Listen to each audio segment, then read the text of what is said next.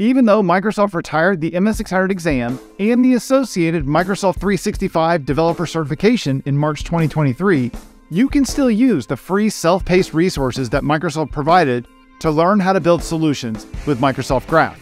In this video, I'm giving you my entire guide that walks you through these free resources, including lectures, hands-on labs, and videos. Hi, I'm Andrew Cottle, and if you're new here, be sure to hit that subscribe button to stay up to date on all my videos for web and cloud developers on Microsoft 365 and related topics. And while you're at it, make sure you subscribe to my newsletter to get insights and the latest news in the world of Microsoft 365 for web and cloud developers. I've got a link to it here and the one in the description below. Before we get started with this, I want to set some context on what this video is going to cover. And while this only takes a moment if you're familiar with the history of my MS600 exam prep course, feel free to use the chapter links in the description below to jump ahead to the start of this guide for self-paced learning about building solutions using the Microsoft Graph. I created an exam prep course for the MS600 exam, Building Applications and Solutions with Microsoft 365 Core Services, that hundreds of developers had used to prepare for and pass the exam. Microsoft used the exam to measure a developer's knowledge around a few Microsoft 365 workloads, things like SharePoint, Microsoft Teams, Azure AD, Microsoft Graph, and Office add-ins. But when Microsoft retired the exam in March 2023, I was left with this course that served as a guide for all those free self-paced study resources that developers could use to prepare for the exam. I can't sell that. No one would buy that course, or more importantly, I can't in good conscience sell it because the exam doesn't exist anymore.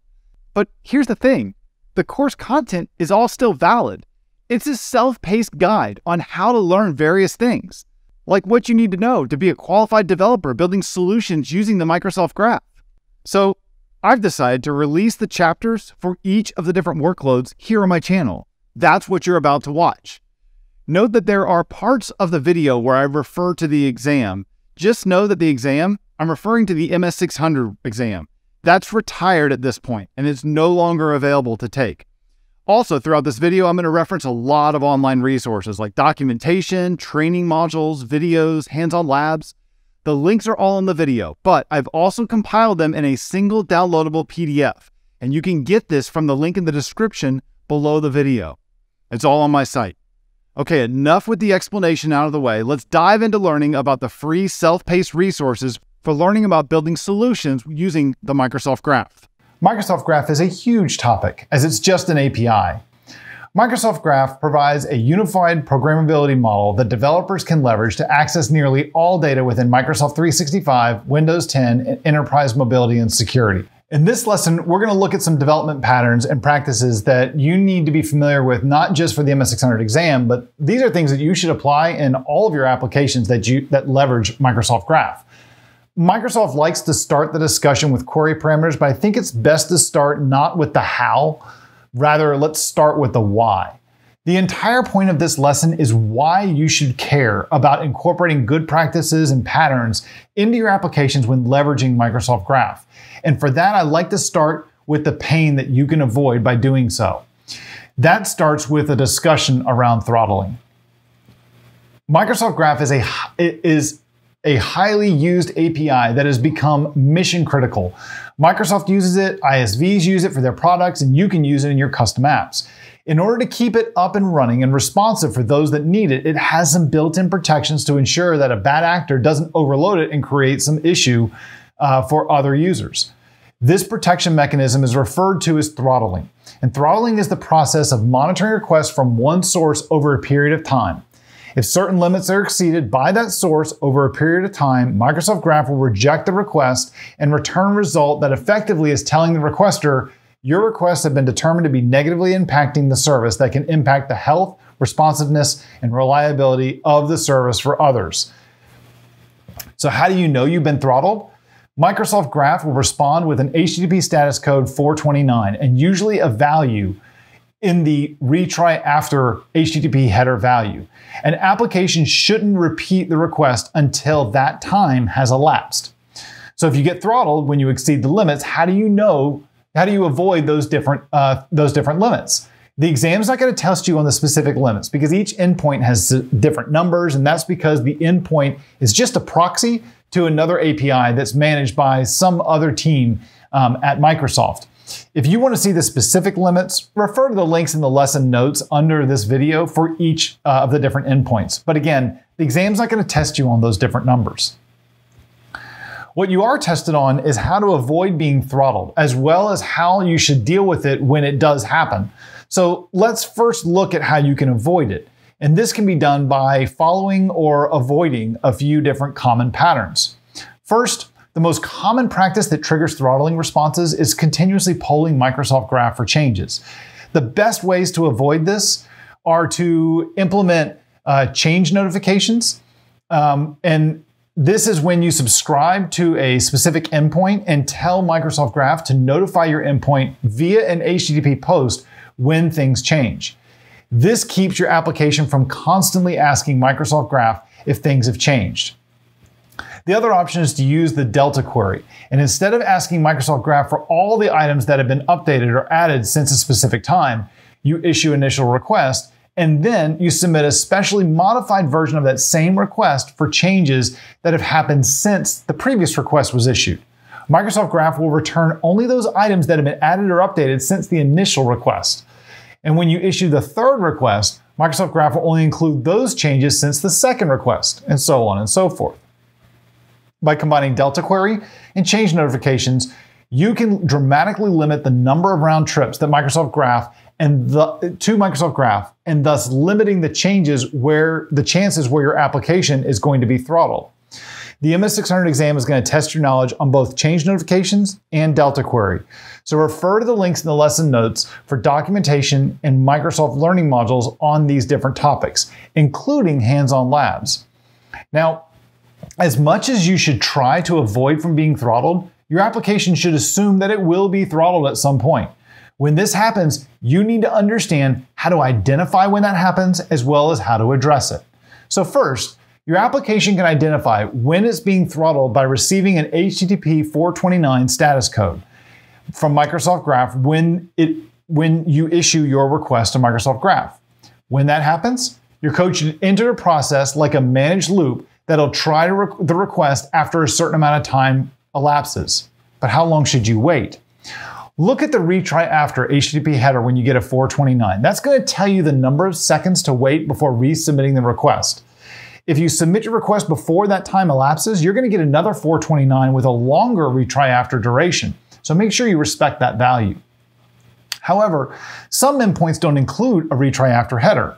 And in those cases, you should implement a fallback exponential backoff retry process. And so for instance, let's say that you retry the request after 2 seconds. If you get another 429, you should repeat that only after 4 seconds. If you get it again, wait 8 seconds to make that request, and then so on and so forth. Now, of course, there's a point where you don't want to just keep doubling the time because it's going to be unreasonable for your application or for your end user's experience.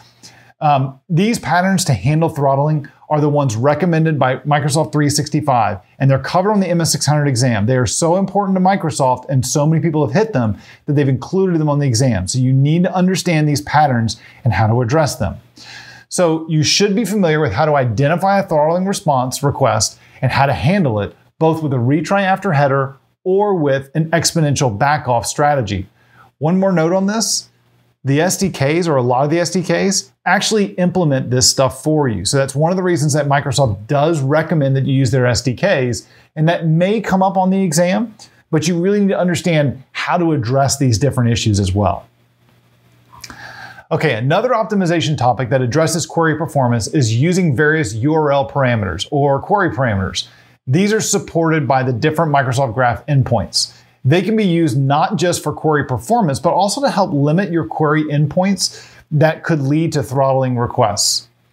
These query parameters are used to limit the results returned by Microsoft Graph, either by limiting the data or limiting the result set.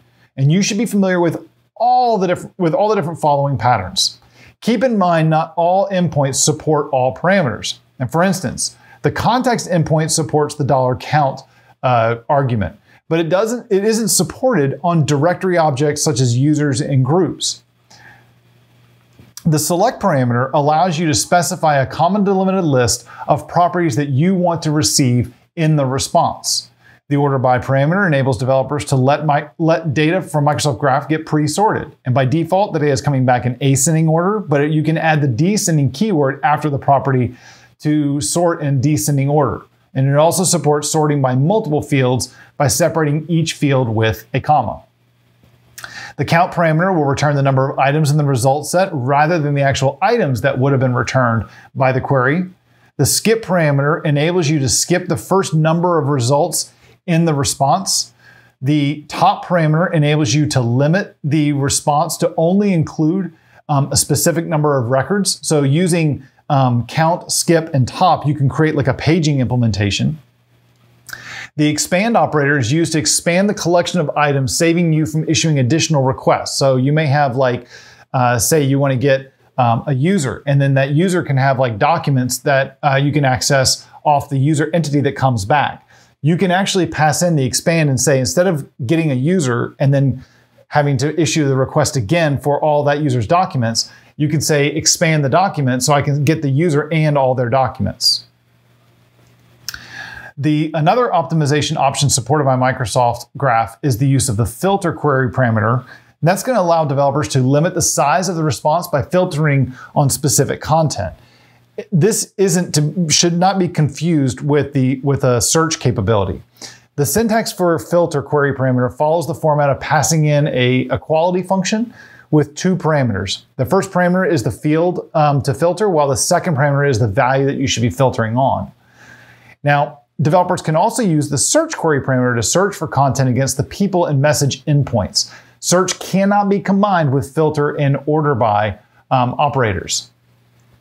And then the batch operator, this is the last one we'll go through. This allows you to group multiple requests into a single request that Microsoft Graph will process individually and return a single response. Using batch can reduce the chatty aspect of an application, thus reducing the potential throttling issues that could arise with a chatty application. All of these parameters are covered in Microsoft Graph, in the Microsoft Graph documentation and in the Microsoft Learning modules that I've included as references in the lesson notes under this video. If you're not familiar with all of them, you should study these, and you should use the study materials that I provided to learn more. Okay, so that wraps up the patterns and practices that you need to be familiar with when it comes to optimizing your queries for Microsoft Graph, as well as avoiding the throttling blockers that you can run into when calling Microsoft Graph. In this lesson, we're going to look at the user endpoint and the different aspects of working with user data when it comes to Microsoft Graph that you need to be familiar with for the MS600 exam. Now, this lesson, along with the next two, are going to be much shorter than the previous lessons in this chapter.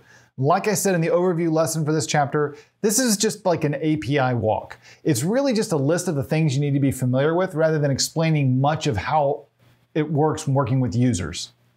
The first thing you need to be familiar with is how to get a user or a collection of users. You can obtain a list of users by submitting an HTTP GET to the user's endpoint, or a specific user with one of two endpoints that are available to us.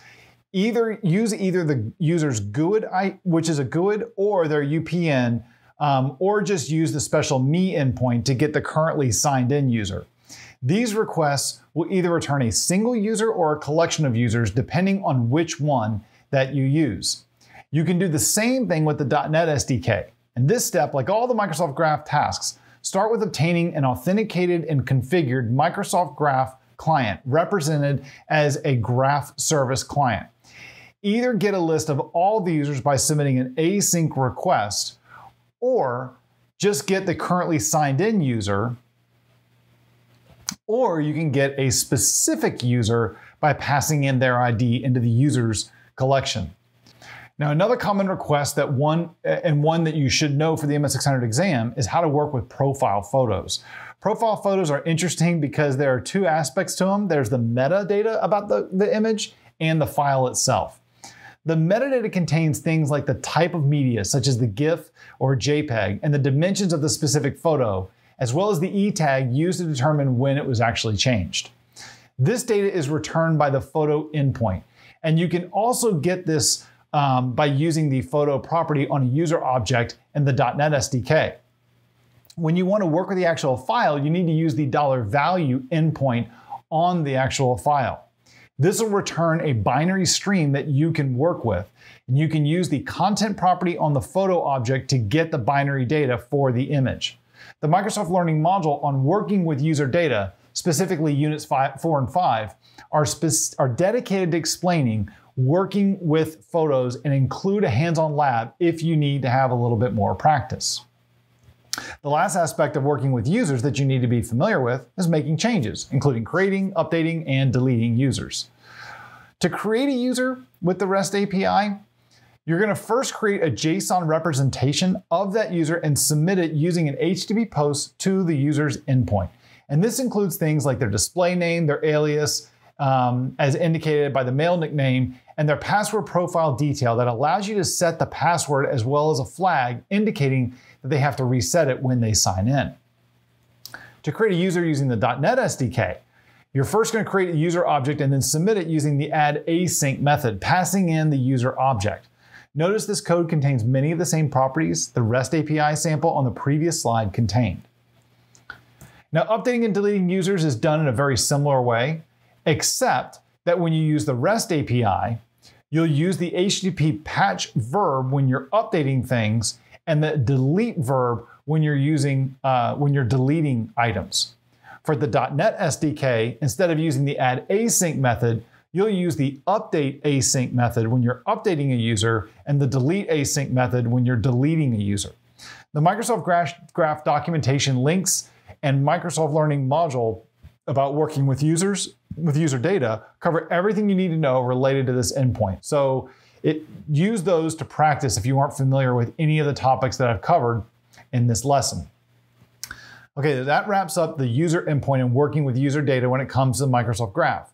In this lesson, we're going to look at the files endpoint and the different aspects of it, working with files when it comes to the Microsoft Graph that you need to be familiar with for the MS600 exam. Let's start by first looking at how to access files using Microsoft Graph. When you work with files, you're really working with files in OneDrive. This includes files that are really in OneDrive and those that are SharePoint in SharePoint document libraries.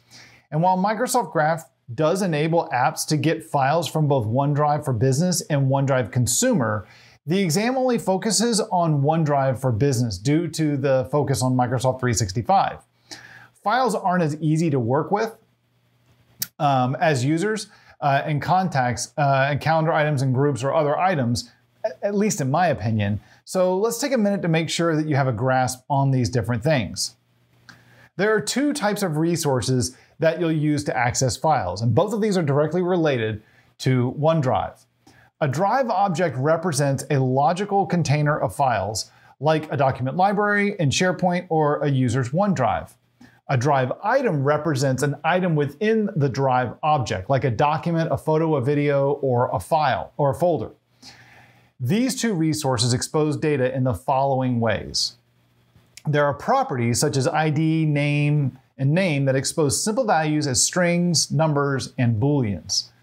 Facets, such as file and photo, expose complex values. The presence of a facet, like a file or a folder, indicate behaviors and properties of the drive item. And then references, such as children and thumbnails, point to other resource collections. Now, access the currently user signed in user's OneDrive using the graph.microsoft.com/v1.0/me/drive endpoint. This endpoint will return the details about the user's OneDrive, including the date that it was created, last modified, quota information, and what type of OneDrive it is, if it's OneDrive for Business or OneDrive Consumer.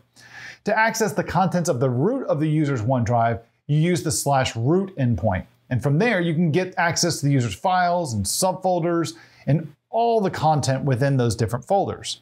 Now, when you're working with the .NET SDK, you can access the user's OneDrive with the drive property on the user object and then use the root property to get access to all the contents within that root folder. Now, Microsoft Graph isn't limited to just accessing the current user's OneDrive. Developers can also use Microsoft Graph and enable the signed in user to access another user's OneDrive. That is, provided they have permissions to do it. And this is done using the drive endpoint from the user object. And this is referenced as a facet, as I described previously. So to access, using the same pattern, you can also access the OneDrive for a particular group by specifying the group's ID, or you can also access the default document library in a SharePoint site. Microsoft Graph doesn't just give you access to files, but it also supports downloading files from OneDrive. And this is done by getting a reference to the document and then reading a memory stream to disk. Uploading files to OneDrive using the REST API is another common task that you need to know for the MS600 exam. And this topic includes uploading small files, such as those less than 4 megs in size, and much larger files. So uploading small files, that's actually pretty simple. To upload a file using the REST API, you submit an HTTP put to the endpoint where you want the content to go, including the file name, and finish it with the content endpoint. And then you include the content of the file in the body. Updating a file is just as easy. You simply repeat the process, except you point to the URL of the file that you want to overwrite. Uploading a file using Microsoft Graph, the Microsoft Graph.NET SDK, follows a similar pattern. You have to read the contents into a memory stream and then use the put async method to upload the file. Now, uploading large files to OneDrive requires a little bit more work.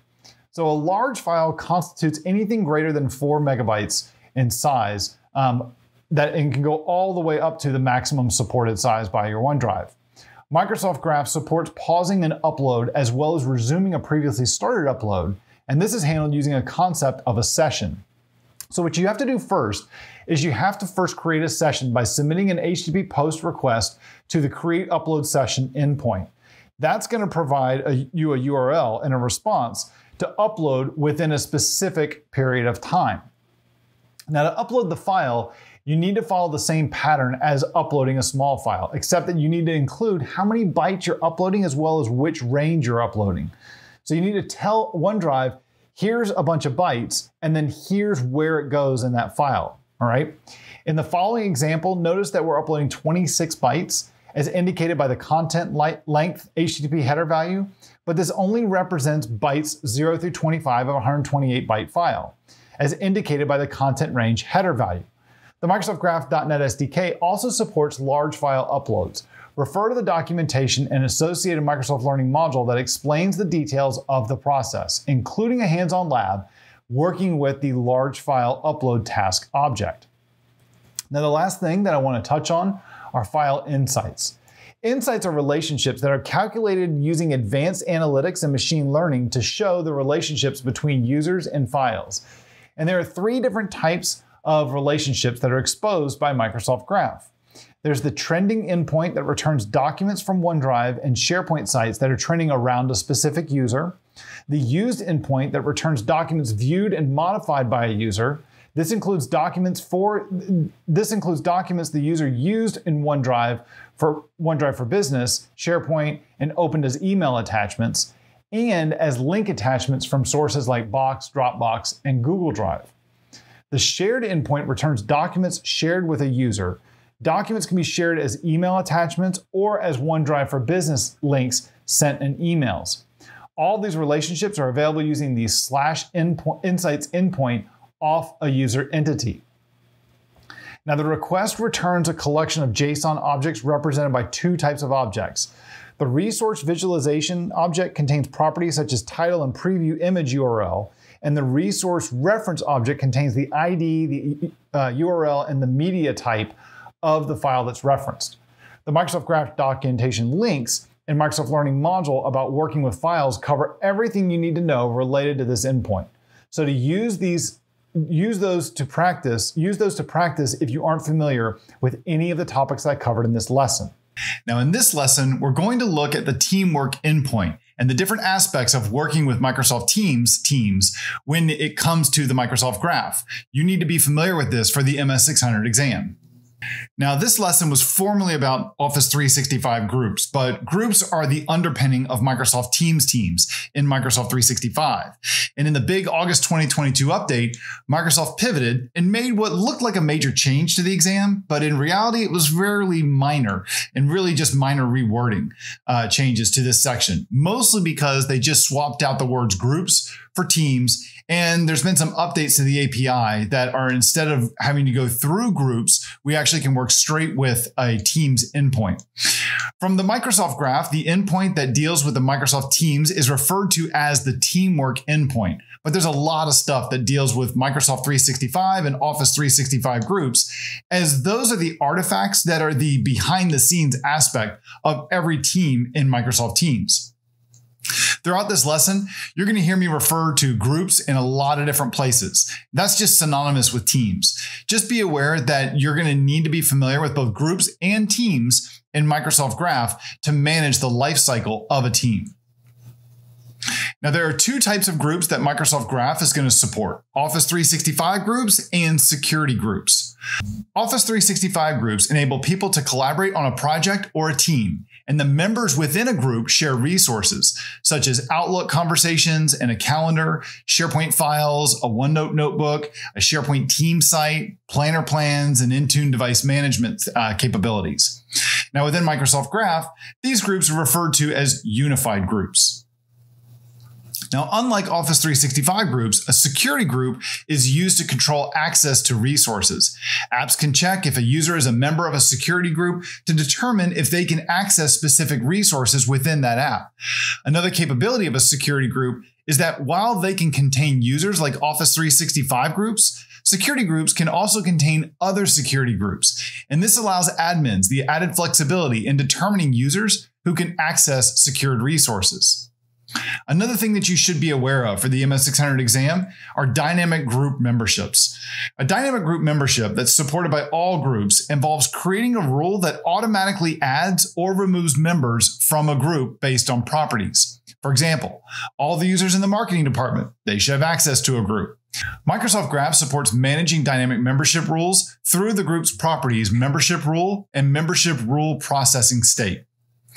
The first thing that you need to tackle is to read or get information about a team. And there are multiple things that you need to know about how to prepare for the exam related to teams. Now, while I'm only focusing on the REST API syntax, refer to the included documentation and the associated Microsoft Learning modules about groups and the Teamwork endpoint for additional details and hands-on labs on working with both teams using both the Microsoft Graph.net SDK and the REST API. Now, to list all the groups within an organization, you're going to use the groups endpoint. You're going to issue a call to the graph.microsoft.com/v1/graph/groups endpoint to get that. And then you can filter using the resource provisioning option to find the string for a team. To get a specific team, you're going to include the team's ID within the request. So you'll go to the teams/ID endpoint. To get a list of all the owners in a team, you're going to use the /members endpoint. So you'll issue a request, a GET request to the Graph's v1 endpoint /teams/ whatever the ID of the team is /members. Now, the next batch of tasks that you're going to need to be familiar with is working with users and teams that they're associated with. You can also get a list of all the teams a user is a member of, which is different from those that they're an owner of using the /join teams endpoint. So you're going to go to the Graphs v1 endpoint /me/join teams to get that list. Now, another team related topic that you need to be familiar with is management of the team lifecycle. This includes creating, updating, and deleting a group, as well as teamifying them. Yes, teamifying. That is a word. To create a group, you're going to submit a complex JSON object with an HTTP post to the group's endpoint. The following sample that you see here is going to demonstrate how to do that using the .NET SDK. And you can also create a team with the Teams endpoint using the REST endpoint. And with that, you're going to use an HTTP put to the groups/ID/team endpoint and pass in the JSON object that you see here. Now, updating a team is as simple as submitting an HTTP patch to the Teams endpoint using the REST API. You're going to issue the HTTP patch to the v1/teams/ID endpoint and then pass in a JSON object as part of the body of the payload.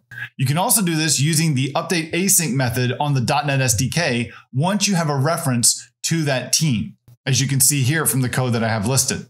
Now, deleting a team is as simple as submitting an HTTP delete to the Teams endpoint using the REST API. So you're going to go to the Graphs v1 endpoint /groups/ID to issue that delete command to delete it. Or you can use the delete async method on the .NET SDK once you have a reference to that team. Now, another lifecycle aspect of groups and teams that you need to be familiar with is the concept of converting an Office 365 group to a Microsoft Teams team. This is commonly referred to as teamifying a group. You can do this using the REST API. You do that by submitting an HTTP put to the group's team endpoint, and then you pass in a JSON object that configures the new team, as you can see here. Microsoft Teams also have some additional settings that aren't present in Office 365 groups. For example, things related to channels or animated GIFs, and if a user can edit or delete their own messages. That's additional things you got to make sure you keep in, that you set when you update a group to a team. And the same process can be done using the Microsoft Graph.NET SDK, as you can see with this sample. Now, you'll notice in this sample that you have the same properties that you can set in the REST API that I just showed you previously. Now, another aspect of the teamwork endpoint that you need to be familiar with is something called resource-specific permissions, or RSC. These types of grants are very important. This is a Microsoft Teams and a Microsoft Graph API integration that enables your app to use API endpoints to manage specific resources, either teams or chats within an organization. The RSC permissions model enables team owners and chat owners to grant consent for an application to access and modify the team's data and the chat's data respectively. Make sure you're not only familiar with RSC, but how to use the Microsoft Graph to list permission grants within a group, and how to also list the permission grants on a group. You can do that using the REST API by just submitting an HTTP GET to the Graphs v1/groups/ID/permission grants.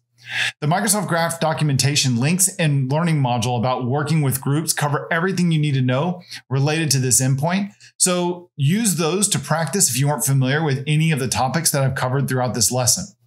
Okay, that wraps up my talk on groups and teamwork endpoints and working with groups when it comes to the Microsoft Graph. If you have any questions about what I've covered here, please drop a comment below, or let me know if you want to see more videos about Microsoft Graph development or something else. If you like this video, please give me a thumbs up and subscribe by smashing that big red subscribe button below the video so you'll see when I publish more videos for web and cloud developers on Microsoft 365 and Microsoft Azure topics. I'm Andrew Connell again. Thanks for watching. I hope to see you next time.